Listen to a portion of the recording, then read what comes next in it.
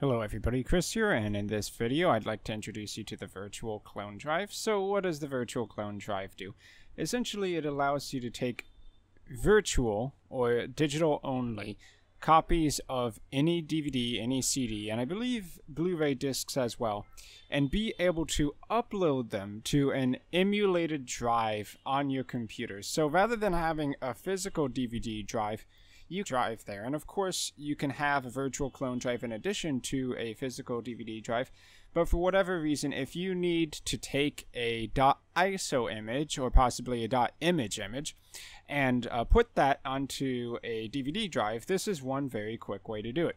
Now this is the settings interface of Virtual Clone Drive. As you can see, it's incredibly simplistic, and for the most part the only thing you're really going to change here is the number of drives. So you might have just one drive, but you might make it more than one if for some reason you need to disk images going at the same time.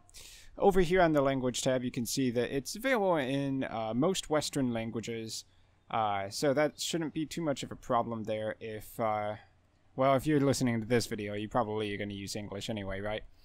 So, yeah, aside from that, we can go over to the bottom right-hand corner where the notification area is, and this is where our main interaction with the program is going to be.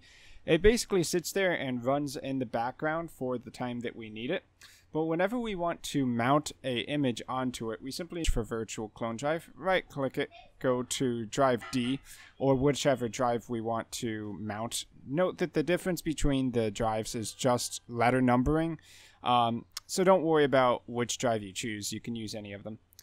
Then we just have to navigate to where we have a image to mount, like this copy of Ubuntu that I have on my desktop. And then we can double click the image to open it and have it mount on our computer. You can see a little notification popped up.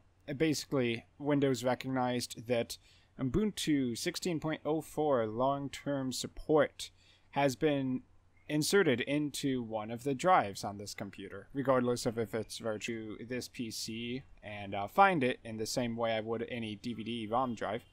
So now that Ubuntu has been it's okay. So now that Ubuntu has been loaded up into the virtual drive, I would be able to go into here, open it up to access the files. If the disk did have an autoplay function, which Ubuntu, the disk is not going to hear because it's an operating system. You could only boot into an operating system from the BIOS.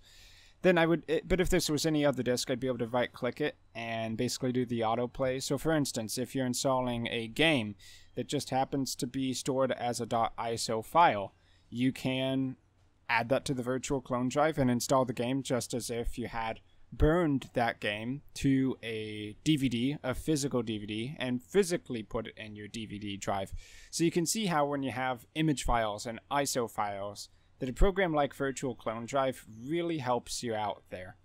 Now, compared to other programs, I would say that the main advantage of Virtual Clone Drive is both that it is completely free and also very simplistic. There's no extra fluff behind it. It just gives you the drives. You can basically play around with the settings as you need, though they're very basic.